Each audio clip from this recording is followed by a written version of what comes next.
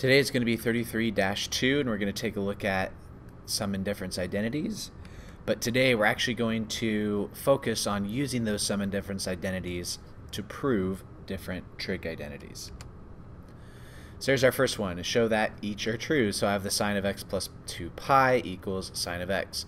Now remember, we talked about we want to look at which side looks more complicated. This side clearly looks more complicated.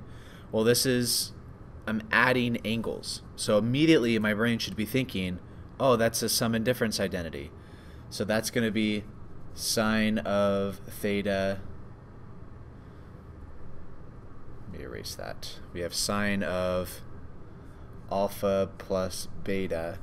That will equal sine alpha cosine beta plus cosine alpha sine beta.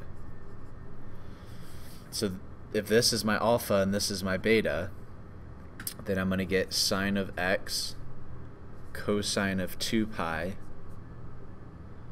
plus cosine of x sine of 2 pi.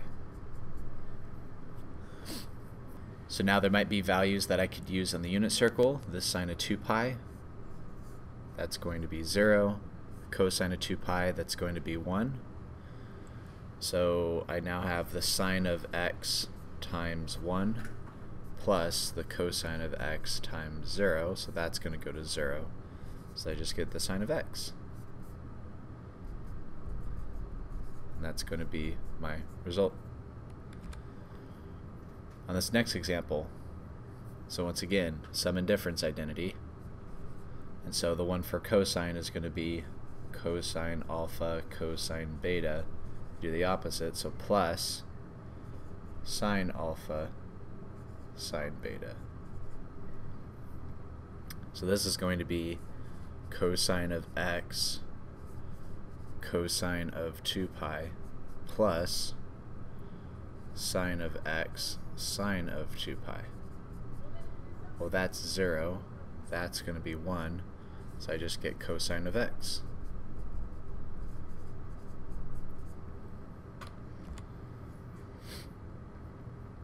Now the same thing can be applied here, except we're in degrees instead of radians. So this will be sine alpha cosine beta plus cosine alpha cosine sine beta.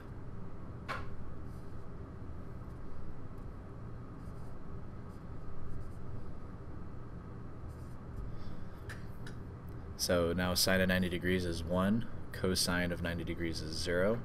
So this just becomes cosine theta plus 0, and so that's going to equal cosine theta. For tangent, so this is going to be tangent alpha plus tangent beta over 1 minus tangent alpha tangent beta. Well, now the tangent of pi force, that's going to be 1, so that goes to 1, and that goes to 1.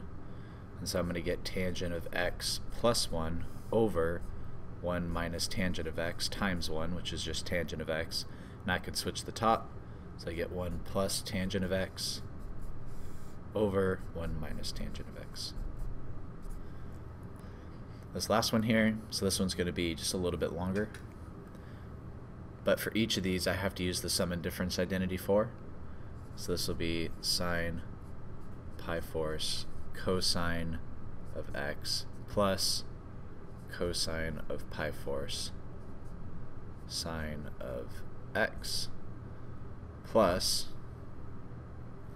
now for here I get sine of pi force cosine of x minus sine of, that would be cosine x,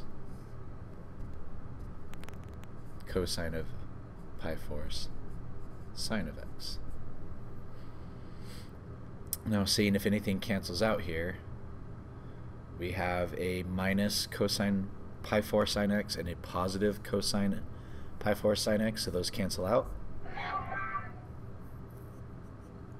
And so now I have, evaluating this, I get radical 2 over 2 cosine of x plus radical 2 over 2 cosine of x, because the sine of pi force is radical 2 over 2. And then if I add those together, I get 2 radical 2 over 2 cosine of x. Those cancel out, so I get radical 2 cosine of x. Those equal each other.